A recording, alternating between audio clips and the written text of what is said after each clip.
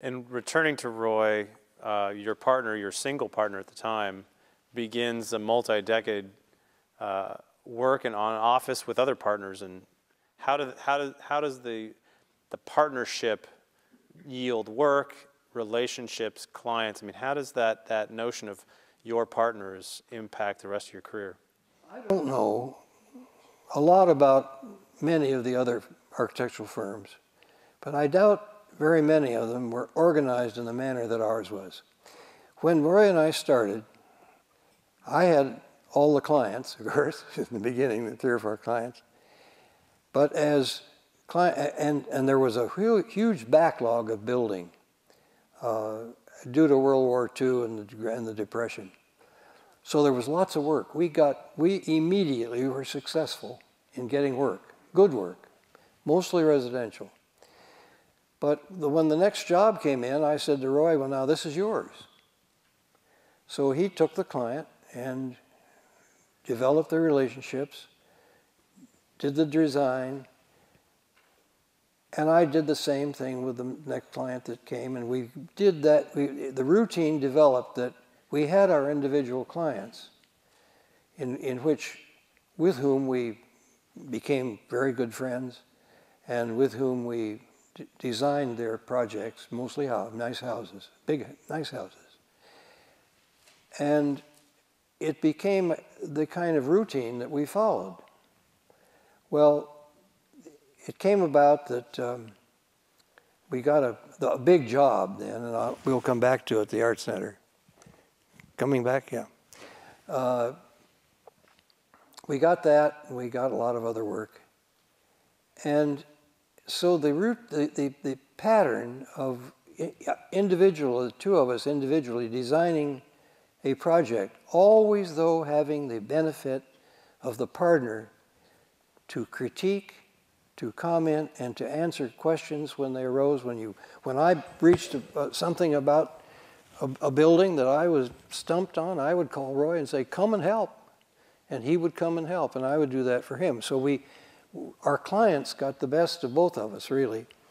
But it was the way we developed. Then we realized, I don't know the dates, I didn't look them up, I might have done that, but I don't remember anything, so I probably just, well, I didn't look them up.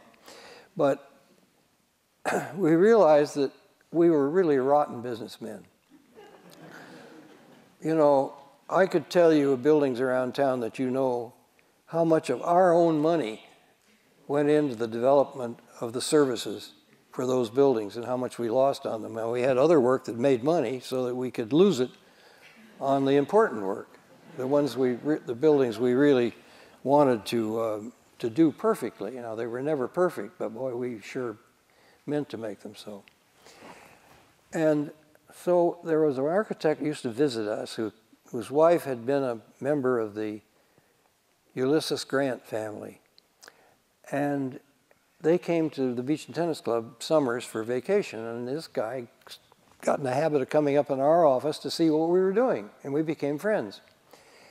And I said, you know, Bill Watson, I was talking to Roy, Bill Watson has a great ability to run his firm. He's a good manager, he's a good businessman. Why don't we see if we can get him to come and be a partner? And then he can discipline us and see to it that we make some money, or at least break even, you know, hopefully. So I went to San Francisco and approached Bill Watson, and he said, well, you know, that's very attractive to me. He had a partnership with a man who was a marvelous designer, and Bill was running the office. But the guy who was a marvelous designer had come whipping into the office and designed something and then go and lecture at Yale or lecture at Harvard or be on a jury or do this and that. Was never really there very long. And Bill was getting sick of it because he had to take the responsibility for all of this. So he said, well, he'd think it over. He said, you know, Julia, my wife, has relatives in San Diego and a lot of background there through her family. And we're going to be tempted. Well, a week later he called me and said, we're coming. So it became Mosher, Drew, and Watson. Then we had a young man working for us who was a master at making buildings.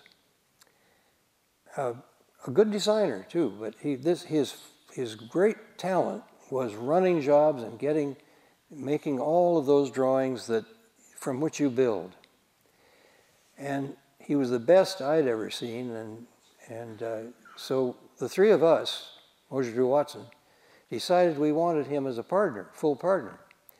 Now I think he's here tonight, and his name is Bill Ferguson. And Bill is a wonderful architect. He's also retired. But our firm became very, very well balanced, and we profited so much from the addition, Roy and I, of these two partners.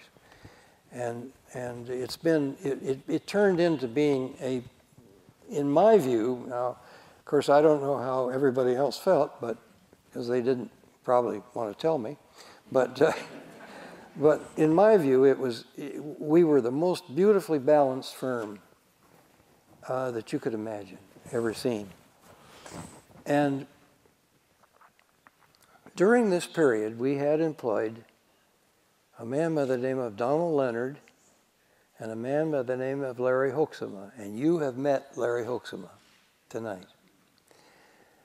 And they were superb employees, each in his own right.